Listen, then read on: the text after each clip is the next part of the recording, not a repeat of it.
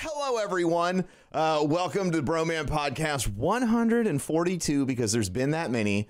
Today, I am joined by Rob Sheppard-Sage, or the RSS Feeds, as I have known him for a long time, Senior Program Manager at Twitch. Welcome. Thank you. Thank you, Ben. Appreciate it. Good to talk to you, man. Well, it's good to, it's good to catch up. We spent some time talking about video games and everything beforehand. So we have been trying to get you on the podcast for a while. But I'm happy that we had so many delays, because you have a super unique experience right now, going on in your life when it comes to your profession. So we'll get to that in a second. But what I like to do is start at the beginning. So, where did you start to end up being a program manager for Twitch? Oh God, that is a very loaded question. So my background, believe it or not, is in no way, shape, or form related to tech. I have amazing. I have a degree, a bachelor's of fine arts in trombone performance, classical trombone. Oh my God! And music education. And then I spent some time after I graduated doing substitute teaching and all of that. But at the same point in time, because I was also, a gigging musician, I decided that I wanted healthcare. And so, Right. A lot of musicians really like having healthcare. I've heard it's a great thing for humans to have. Super important thing. And so I got a part-time gig working at Apple. I worked in Apple retail as a salesperson part-time, did that for 6 years. And even within my time at Apple, did sales. I led the visual merchandising team at my store. I became a mobile technician for about a year, and then ended my time there as a Mac technician. So I did kind of like the gamut of stuff at Apple. And then from there, got to know Twitch as I was working there, got super into the community. And from getting to be part of the community, got to know some folks who worked here. And when a position opened up on Twitch's support team, I applied for that and was able to get my foot in the door and go from there. So it's been a weird journey that was not at all tech related into where I am now. It's just a couple highlights, right? Like, I have a friend that I went to high school with, and he's the only other person I've met in my life that professionally played the trombone, like went to college for trombone fine arts. He for his, like, God, I'm just hoping that you know what this is, because it's like a trombone thing. Sure. So he did a performance that was like this avant-garde thing where he had to dress up like a clown, and it was like a really weird piece of music. I don't know this one, but I'm now super intrigued, and we'll have to look. Yeah, and he showed me, I remember, we haven't talked in a while, but like he showed it to me like a long time ago, and he was like, look at this in the middle. It just has like 30 rests, and you're just supposed to scream "why," like right in the middle of all of these rest notes. And I was like, it's in the annotation. It's how you have to do it, I guess. Yeah. There's some really weird pieces that people have put together. From my senior recital, I did a piece by Bernstein that's called Elegy for Mippy 2.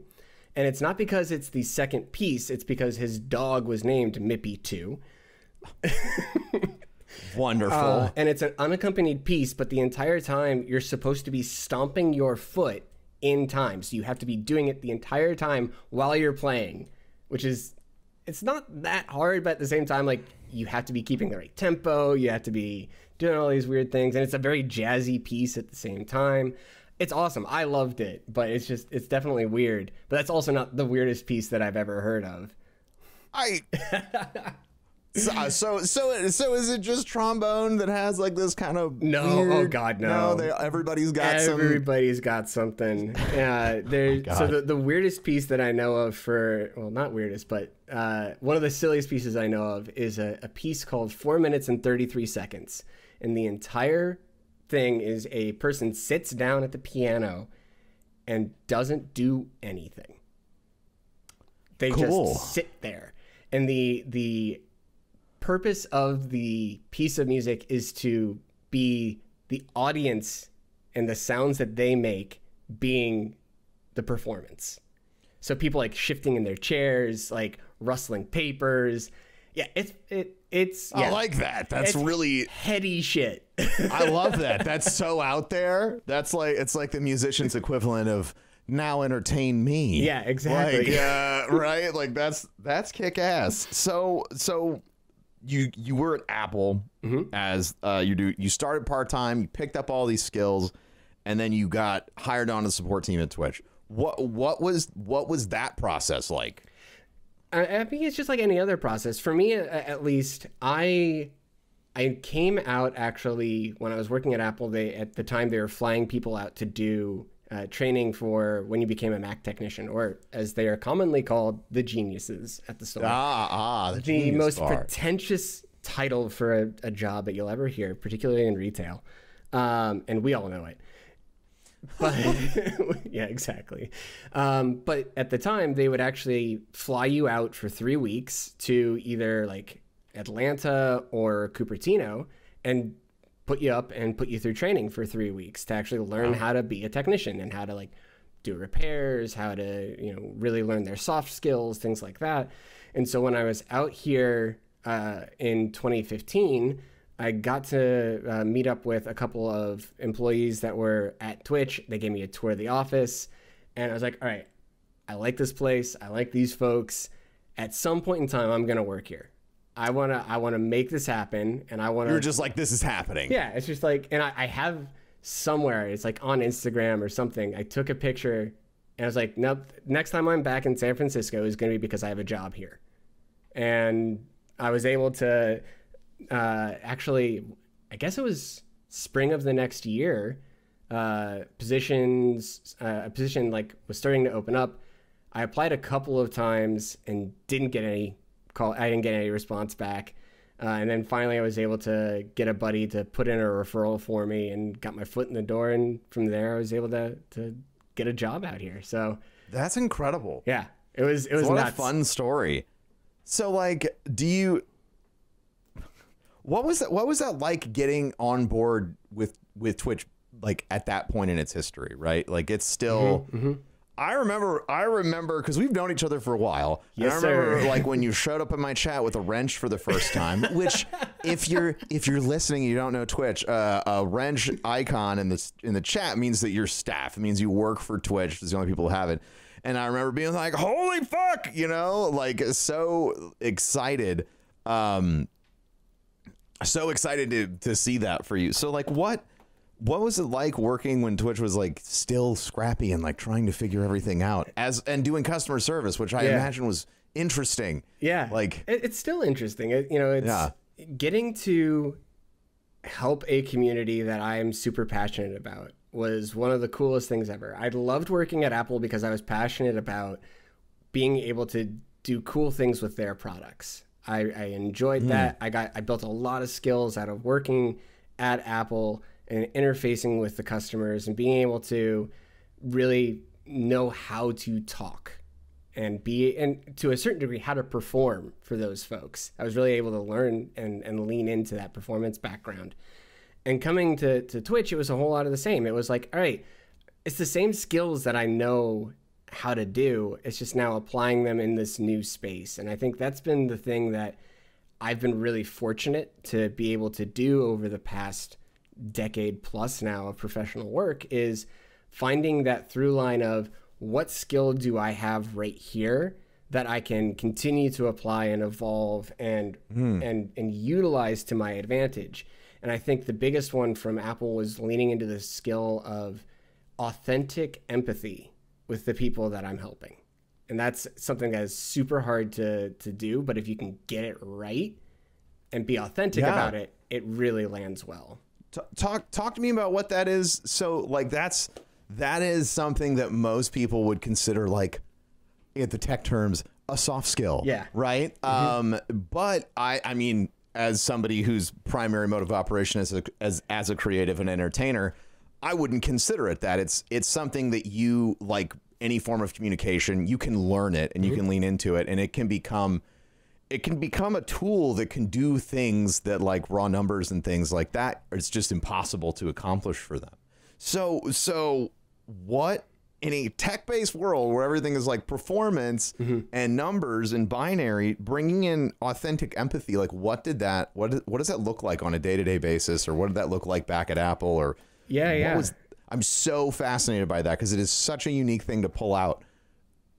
And when you're looking at, particularly with Apple, the way that they would go about it is they wanted the person that you were helping in whatever way, shape, or form to feel like you gave a shit about them, you gave a shit about what they needed, and were able to do something to make it happen. That could be you are trying to come in and buy an iPod for little Susie, or it could be you've locked yourself out of your phone and your child's photos from when they were just born are on that device. Oh my God. Like anywhere in between. Yeah. Like you're going to have that entire gamut. And it's this idea of, all right, well, what is it that you as a person can connect with that other individual across the table from you? And how can you actually make them believe that you care? Because at the end of the day, that's what anyone really wants, to just be heard.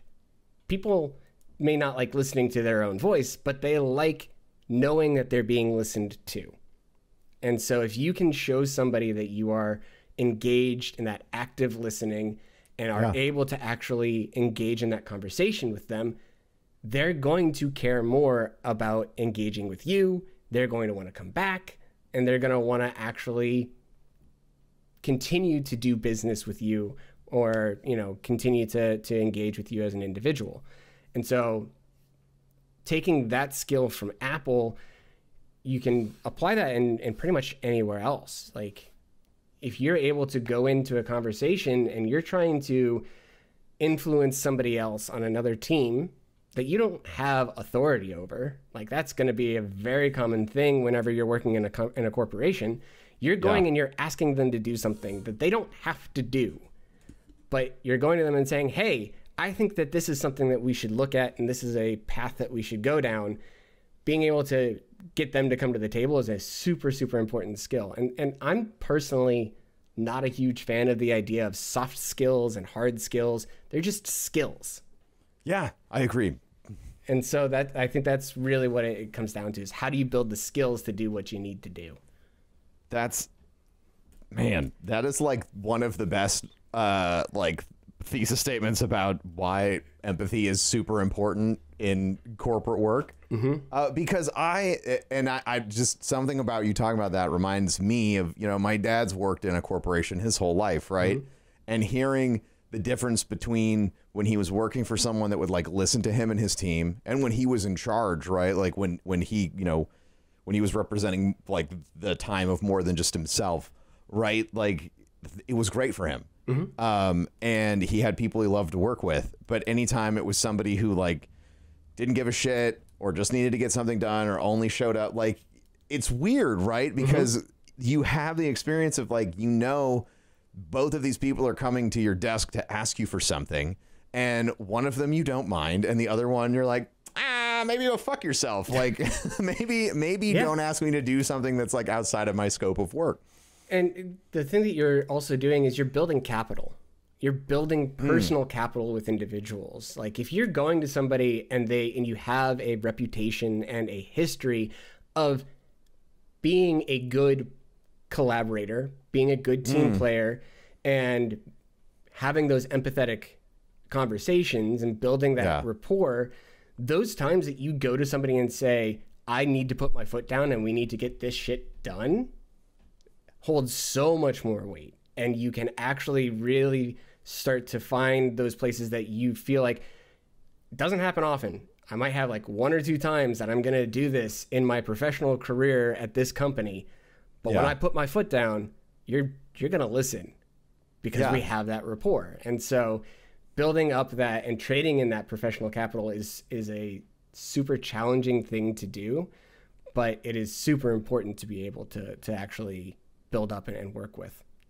I am now so absolutely fascinated by everything that you just said because it is to me it's like when I hear people talk about jobs, right? there's always something they're like, what's your salary? Who are you working for? They have good benefits, but you don't hear a lot about, or at least for me externally, like the inner workings of stuff from like a grassroots, like from someone who's doing the job, right? It's always like, here's my like fucking business book on how I business my business, and you can business hard too. Get ready to sync up on a quick call because as per my last email, this book's great. Like I fucking like I've read that stuff, right? Yeah. But hearing like thinking about how using normal human empathy inside of these things that are supposed to be these heartless machines and it being a successful, not just like tactic, but it's increasing the bottom line success of everyone involved. Absolutely. You know, and that I know when I was growing up, I did not fucking hear that shit. And it's just really cool to know that it exists, one, and two, to know that like it is.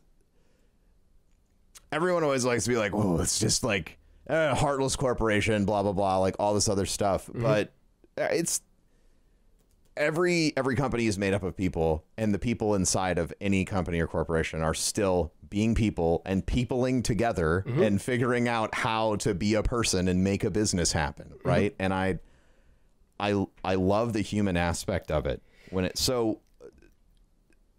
yeah. Do you have any more comments about that? Yeah, actually, to that end, I think we're starting to see, particularly I would say within the last 5 years or so, we're starting to see that idea of leading with empathy becoming much more accepted and much more like researched, and realizes like, no, this is the actual thing that a really skilled leader does.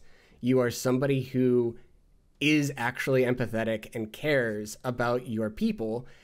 Those people are far more successful and lead far more successful businesses than that traditional, like, 1950s hard ass boss that you're used to seeing on like, Mad Men or whatever. It's like you're seeing that shift happen. And I think it's a really interesting evolution of the professional space. And I'm so happy that it's happening because I think it's super important for everybody. Oh, and it's so necessary.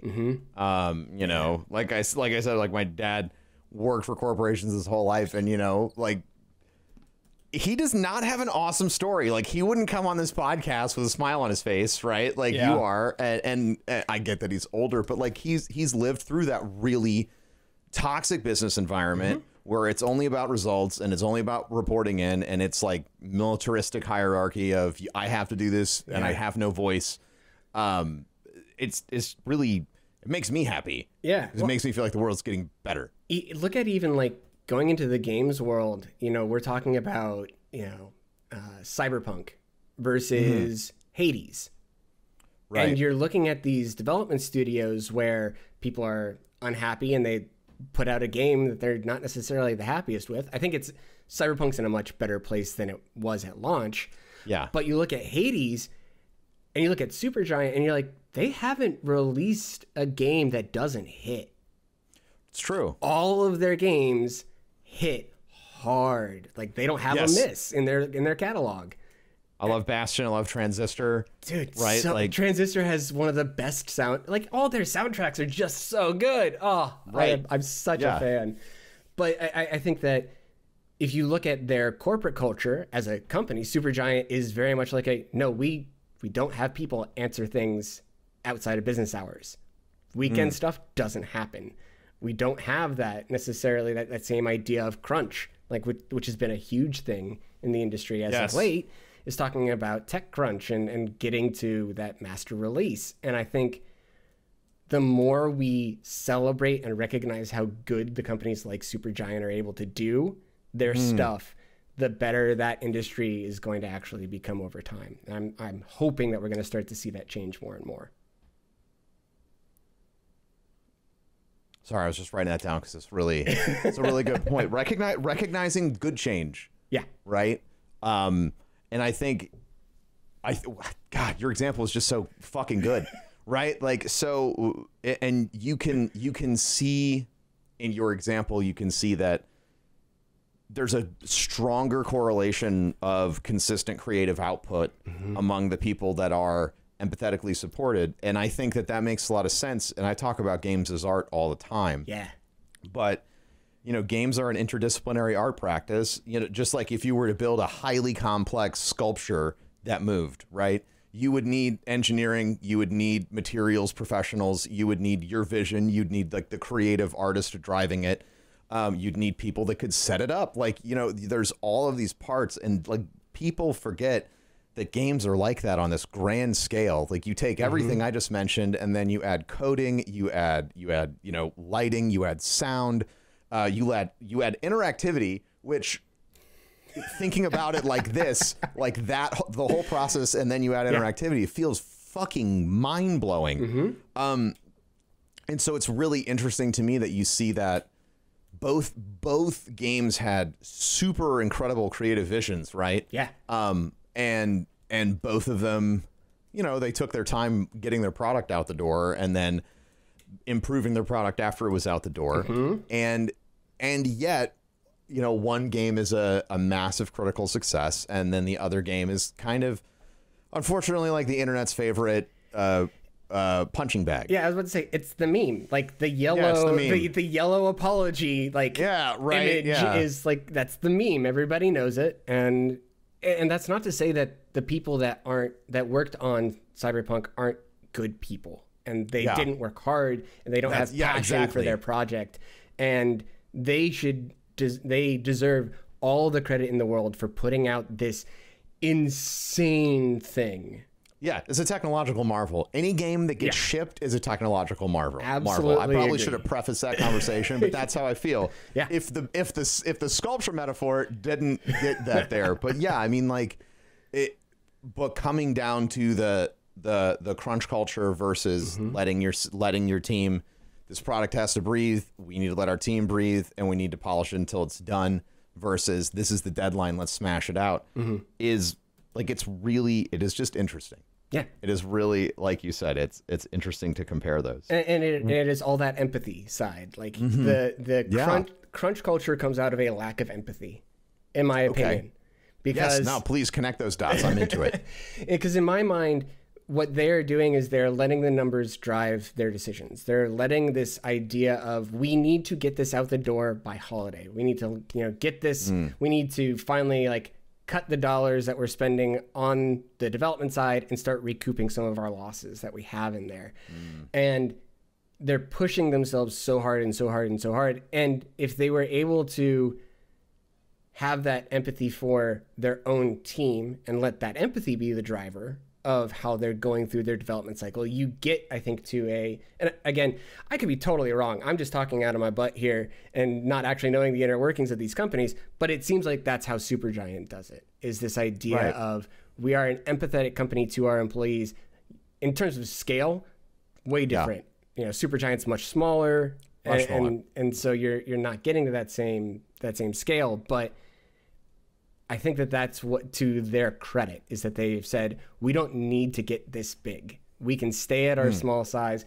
And I think I've read somewhere, I could be totally wrong, so if I'm spreading some misinformation, I apologize.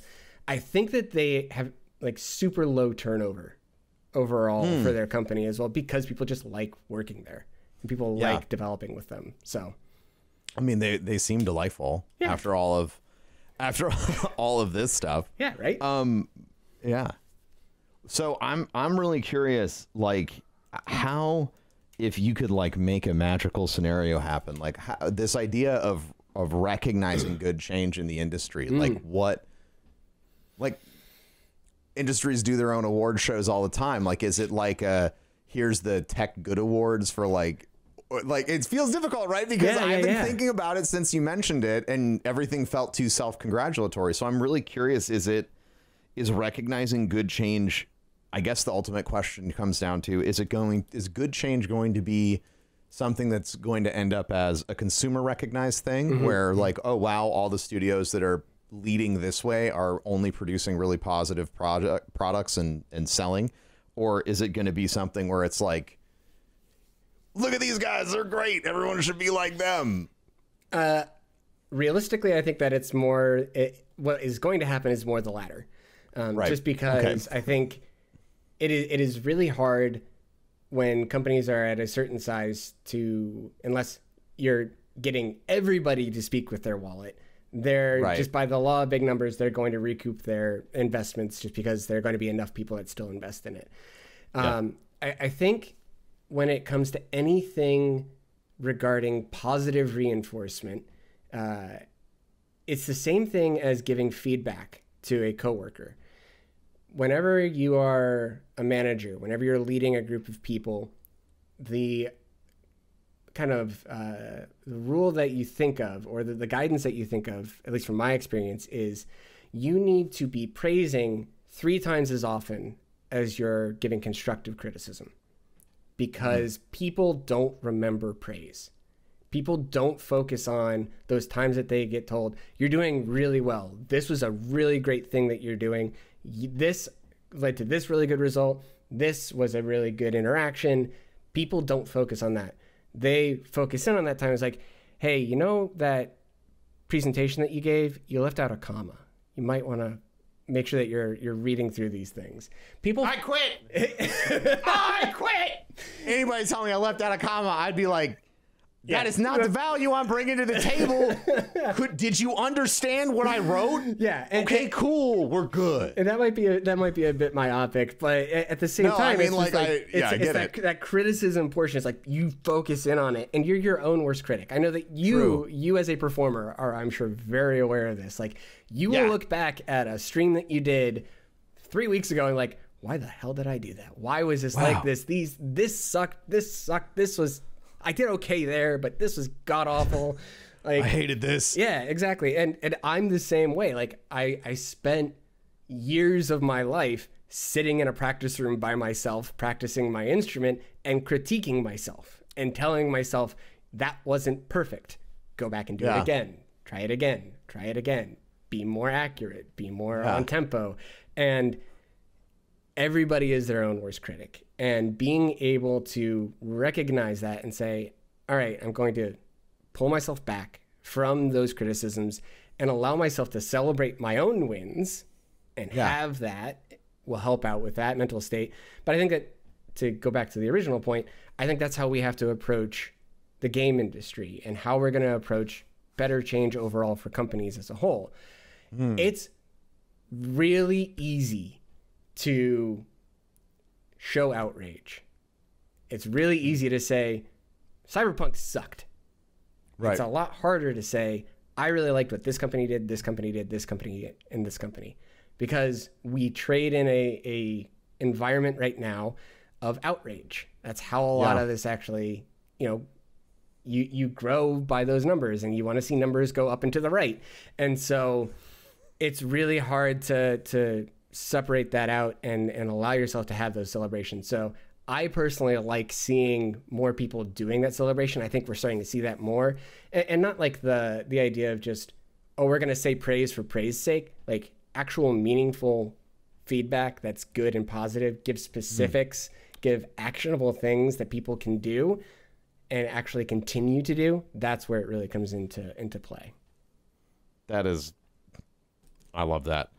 So let's transition a little bit. That was a great conversation. Like, super happy. I want to keep us moving. Absolutely. Let's do it.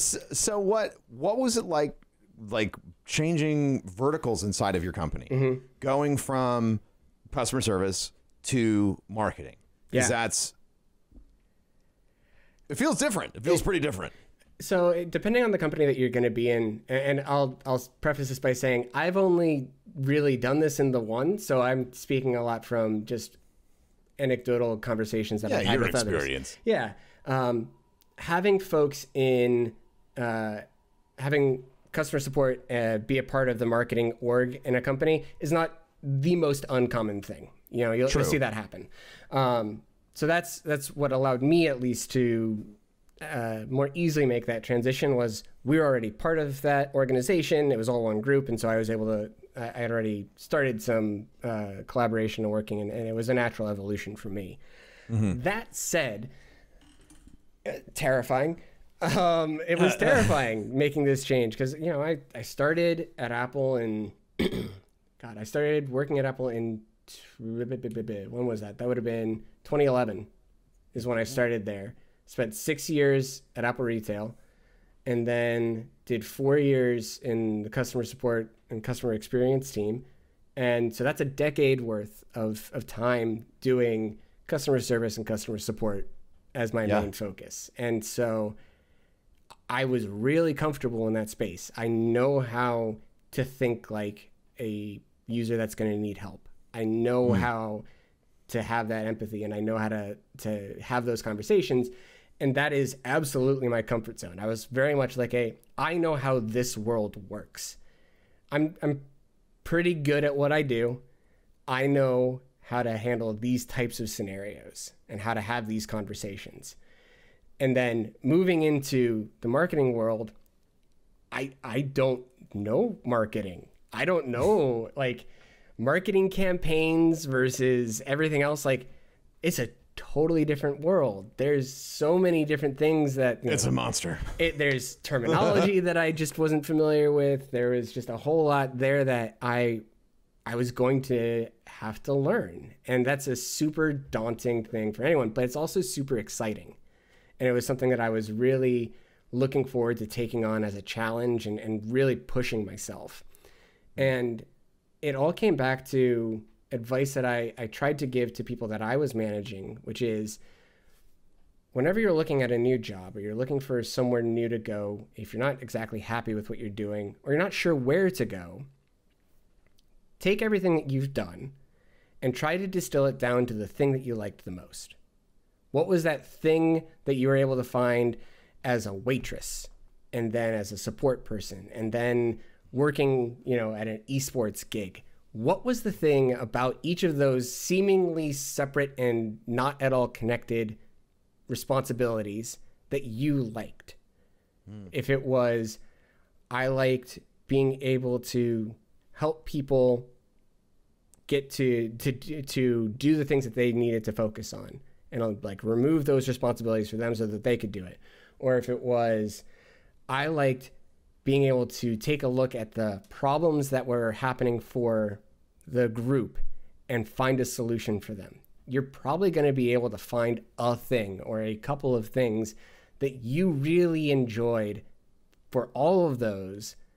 That is a through line for all of those items. And if you can figure out what that item is and then start to pull that out and push yourself in that direction of finding how to do that more and be able to focus on that more, you're going to be happier.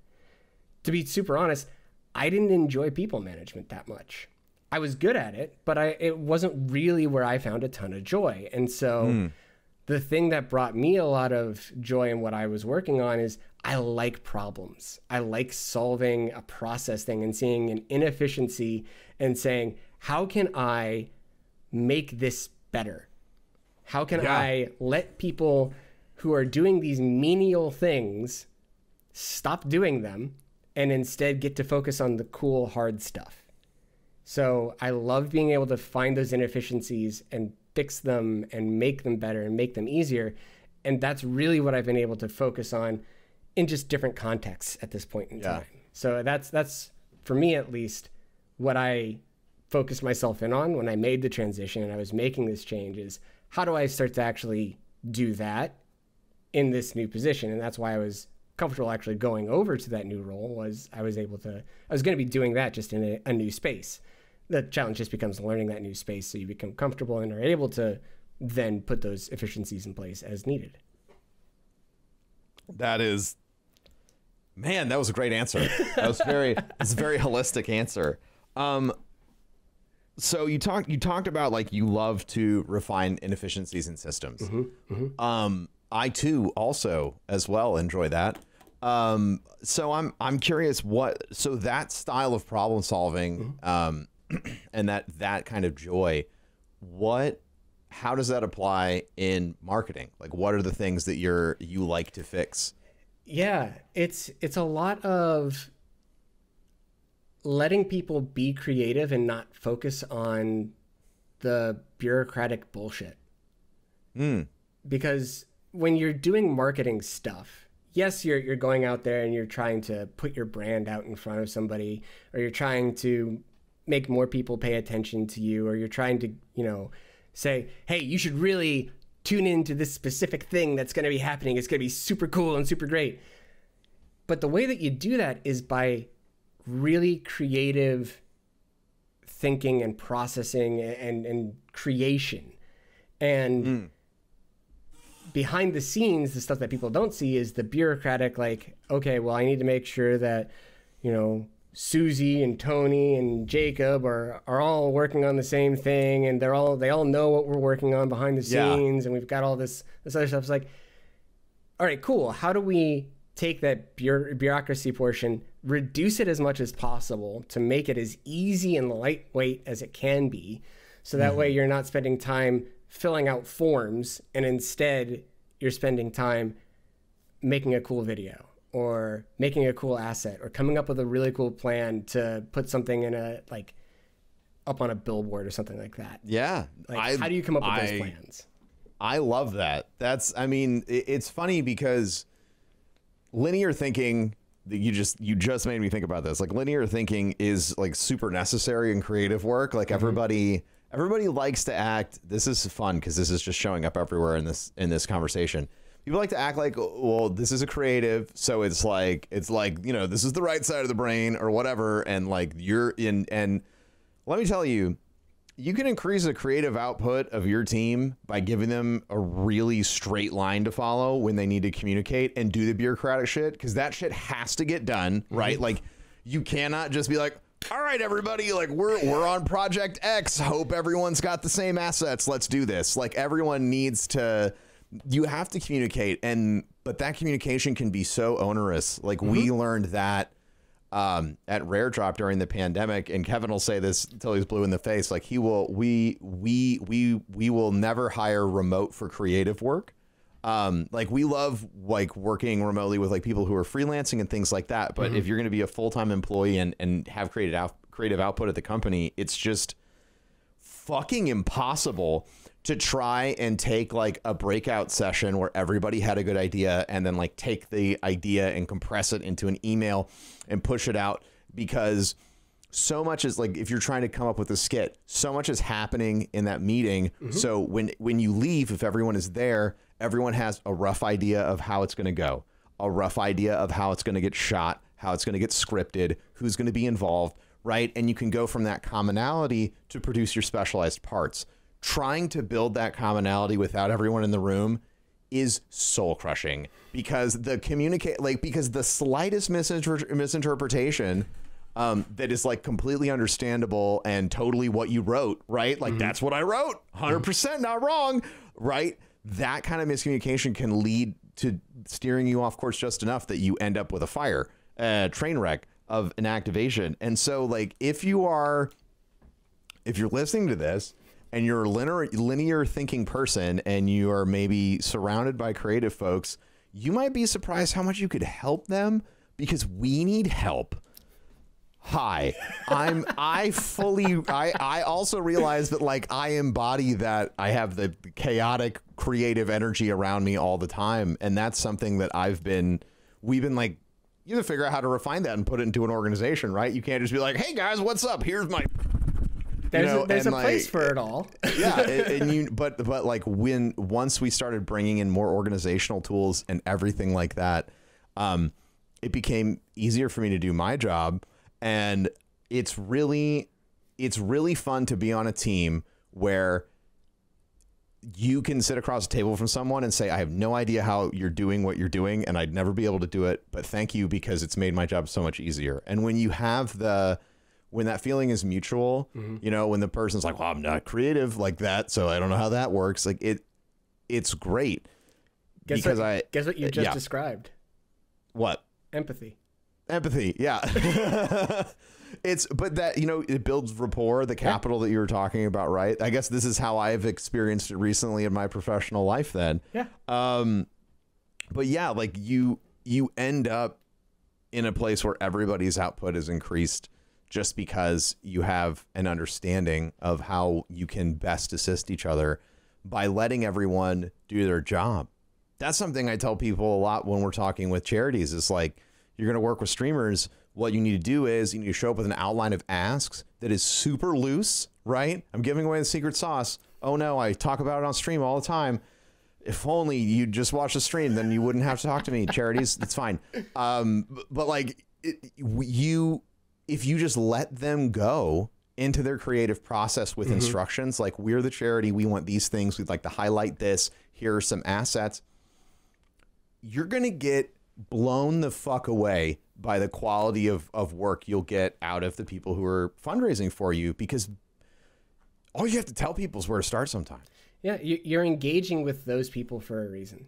You're going to them because they have built up this expertise and they've built up this skill set that you can trust them, if you're giving them that outline, to do what they need to do. So it goes back to just, it's that trust and allowing people to do the good work that they can do. How has having a fine arts major in trombone helped you be a better senior program manager? Communication, actually. Really? Yes. So here. This is awesome. I'm so excited about this entire answer.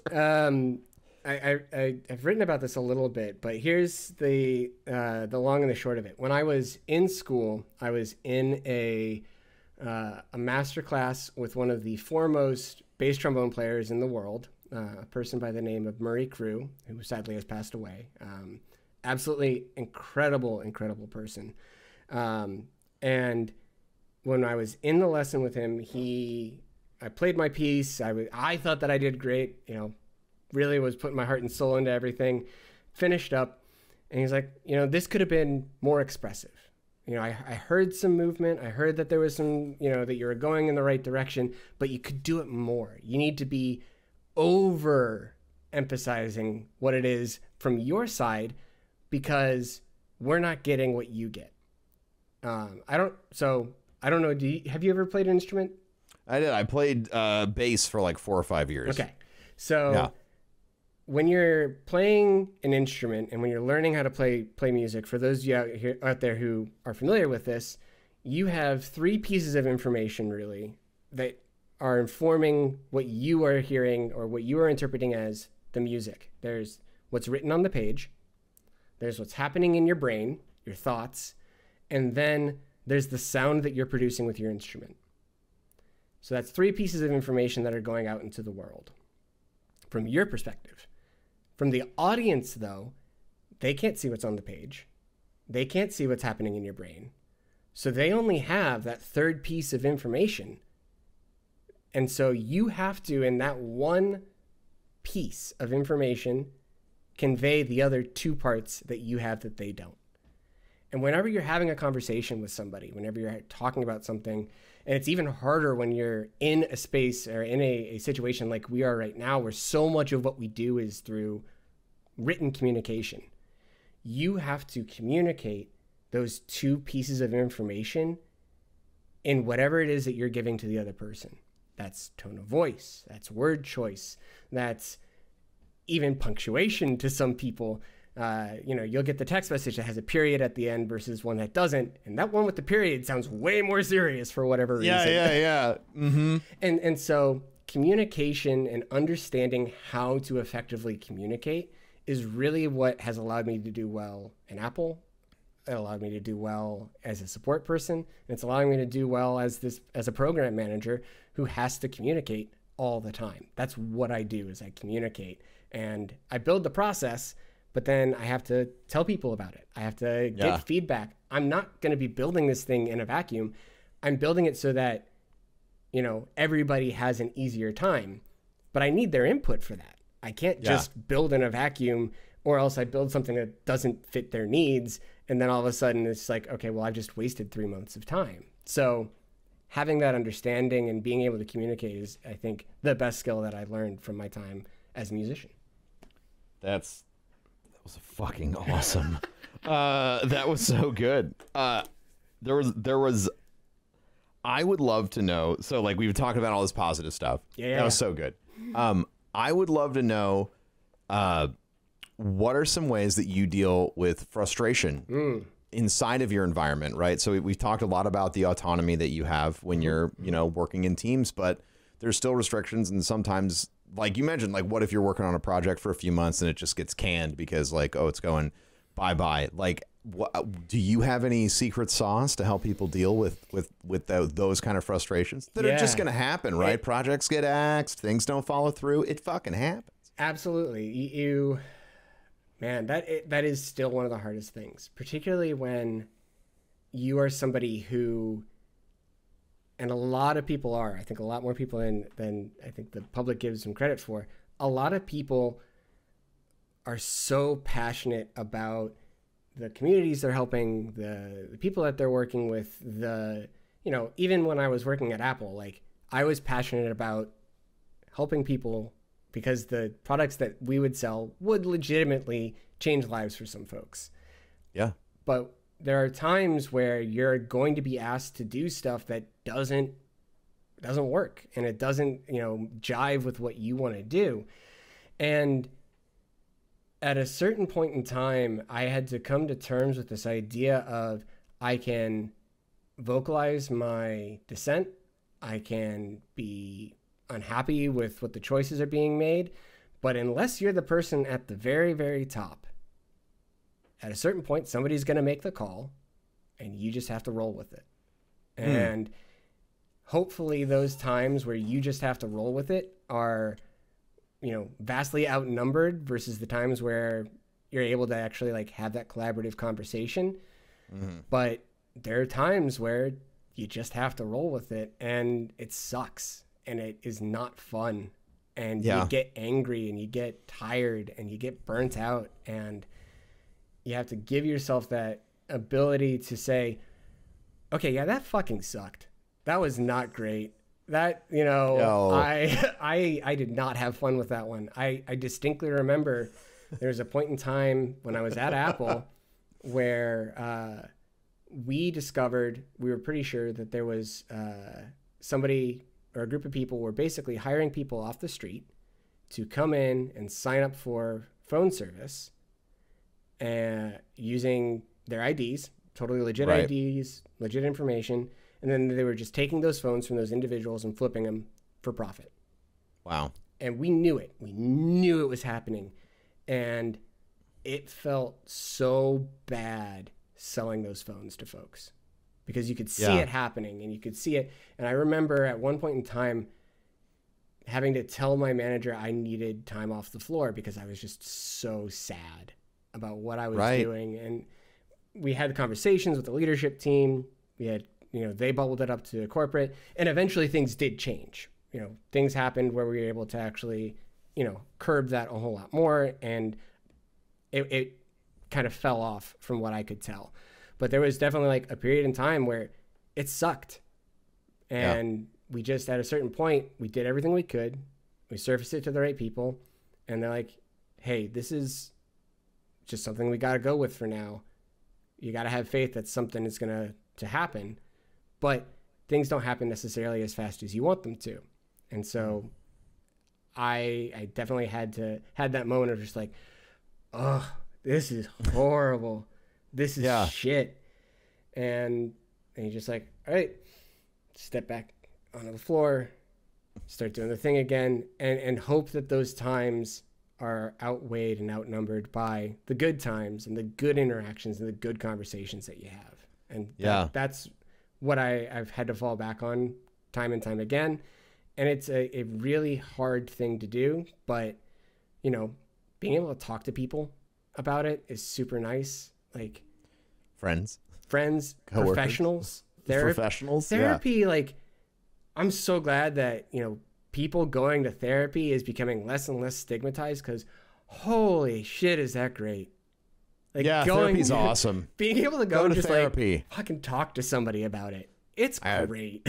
I had therapy last night. You know, it was awesome. It's so draining. Like, there are times where you'll just like finish, like, oh, my brain's a noodle. I'm just like emotionally spent, but it's so good. It's like any muscle. Like, the more you exercise it, the more that you like exert it to the point where you're just like, I can't do it anymore.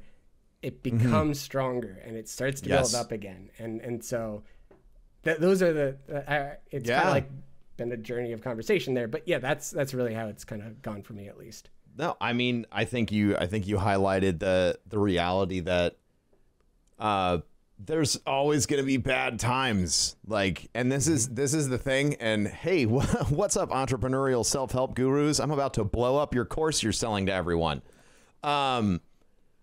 There is no such thing as being employed or making money or living on this fucking planet at all, that you're never going to have a day where something wrong doesn't happen, right? There's always going to be, I mean, we're so connected. If you want to find something that's wrong with the world right now, you can find it. If you want to find something that's wrong inside of whatever your organization is, you probably can find it too. And you're always going to have to deal with bad days. And the thing that has helped me, because I got super burned out, and I felt like every day was a bad day. And I had believed that for so long that I had like accepted it as a reality. Like, it's either every day is either a complete and total win or an absolute abject failure and travesty. And there was no in between, which is super not healthy, by the way. And I'm sorry if you just felt personally attacked on the podcast, but it's not healthy. It's not good to think that way. You need to give yourself some space. So for me, deciding, I started a gratitude journal. That was something that really changed my perspective when I was super burned out. I wrote down 5 things I was happy with every day. And let me tell you, I have experienced physical pain in my life. There were some days, because man, I just was so entrenched that the burnout was strong, and my levels of frustration were super high. And I felt like shit was just not working. And sometimes I was like gritting my teeth, and I was like, I'm gonna do this. And I'm like, I guess I like this. This is fucking okay, maybe. Like, it doesn't have to be goddamn pretty, but you need to decide. This was my big thing is, even a bad day can have good moments. You deserve to be happy a little bit every day, even on your worst day. And accepting that, and watching my mom like live that. She's had a lot of loss over the past couple of years with COVID and family members and stuff. But anytime we talk, even if she's calling to give me awful news, like this person died or that person died, unexpectedly, she'll always talk about whatever good thing happened that day too. And it changes a lot more than you think. It feels really tiny and small. Yeah. But it's massive. My family, when I was still living at home, it was both my parents and my younger brother. And what we would do, family dinner every night, we'd sit down, have the food on the table. Before anyone started eating, everybody went around the table and said at least one good thing that happened to them that day. What a good practice. And it was a simple thing. And it could just be like, I had a good run, or I was able to solve this stupid math problem, or whatever it was. There's just that one good thing. Or like, I came home and the dog was really happy to see me. That was a really good thing. Right? Having those moments and being able to recognize and celebrate those moments is like, all right, there's that thing that I can center on. It felt really cheesy to me at the time. And like, you're a kid and you're just like, I just want to fucking eat the food. Let me have my food. Starving. But it's good. Like, it's that practice of like, this is what we can do as a family to celebrate and be happy together. So that was something that we did that was nice. That's awesome. Yeah. What a good practice to instill like that. I love looking. It's funny how, for me, like I was like taught to always look on the bright side. And then when I started making money, everyone's like, fuck that. Have you seen money? You can look at this all day, bright or dark. This money's money. Sun's out or the sun's down, and I think that a lot of times we, and I'm speaking from the broadcaster entrepreneurial perspective, but we get caught up in, attaching our value to our output. And I think if you're a solo worker, if you're streaming, if you're a content creator, if you're like an entrepreneur, you're running your own business, like your output is directly measured in dollars more often than not. And it can be really, really difficult to step away and tell yourself that you have value outside of your output. But hearing you talk about projects made me realize, like, if you're working inside, you know, if you're working for someone else, you have that same experience. You have that experience of loss, or, you know, your output changes, right? Like for me, sub numbers drop really bad for a month because I had a really great month the month before, whatever, all these economic indicators that would tell you like your output has decreased, but it hasn't. Yeah. I did the same job both months. It's just different.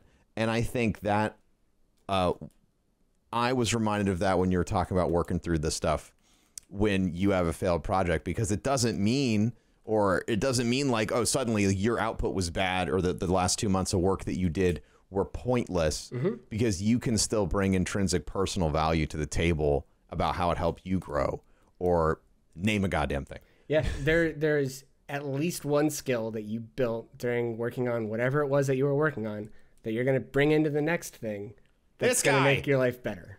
Promote this guy. Give him all of the promotion.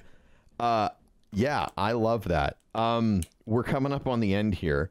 I feel like this has been, I'm going to like send this to people in my life that like didn't think my job's weird. And I'm going to be like, I tell you what, listen to this guy. My life's weird. Yeah. I mean, everyone's like, yeah, well, that only applies to you because you got a weird job. It's like, nah, like I think this has been incredibly refreshing and hopeful for me to hear about how corporate culture and how things are changing. And how much empathy has been such a key skill for you throughout your entire experience. It's been truly fascinating. So, now it's your turn. If you have anything that you want to promote, that you want to talk about, you want to tell people to do, you could just tell them your favorite kind of pizza, like whatever you want. Floor is yours. I'll start with, I am team pineapple on pizza. So, you know, come at me with what you will. That's fair. You're allowed to hate me for it, but I'll still eat it. It's delicious, more for me. No, I'm a big fan of the idea of just being excellent to each other. I think that's a big one.